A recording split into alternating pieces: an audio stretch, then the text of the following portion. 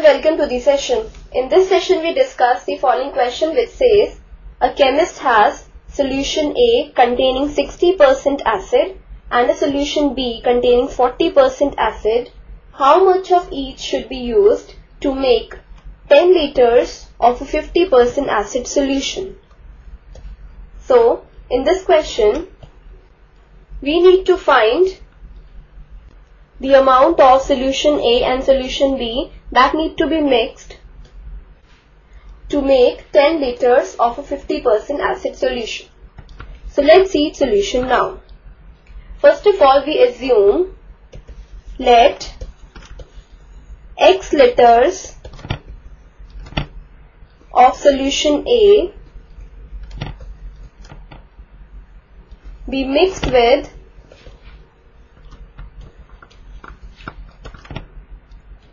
Y liters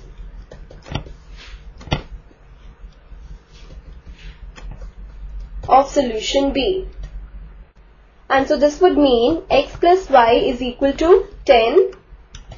That is, if X liters of solution A is mixed with Y liters of solution B, then we get 10 liters of a solution. Let this be equation 1.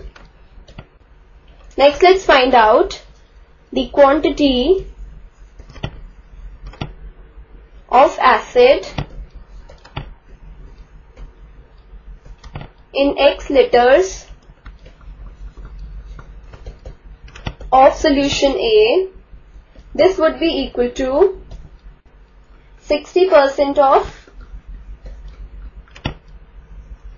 X liters, since we have that a solution A contains 60% acid.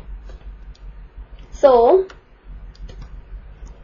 this is equal to X into 60 upon 100 liters. So, this is equal to 60x upon 100 liters. So, quantity of acid in X liters of solution A is 60x upon 100 liters. Next, we find out the quantity of acid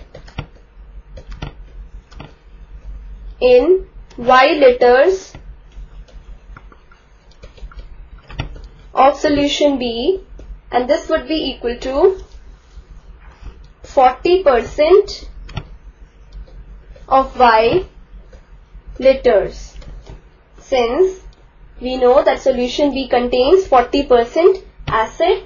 So the quantity of acid in Y liters of solution B is equal to 40% of Y liters. That is equal to Y into 40 upon 100 liters, or this is equal to 40Y upon 100 liters is the acid in Y liters of solution B. Next, let's find out the quantity of acid in 10 liters of solution A and solution B, and we need to make 10 liters of a 50% acid solution. So, quantity of acid in 10 liters of solution A and solution B is equal to 50% of 10 liters. That is equal to 50 upon 100 into 10 liters, or you can say this is equal to 5 liters.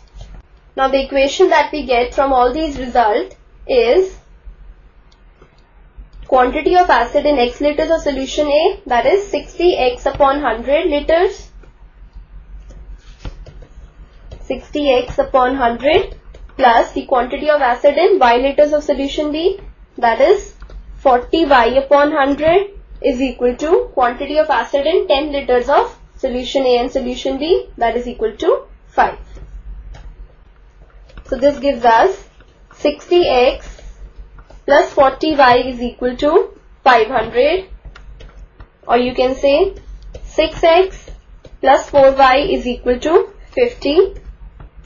Now taking 2 common, inside the bracket we get 3x plus 2y is equal to 50. This further gives us 3x plus 2y is equal to 50 upon 2, that is 25. Let this be equation 2.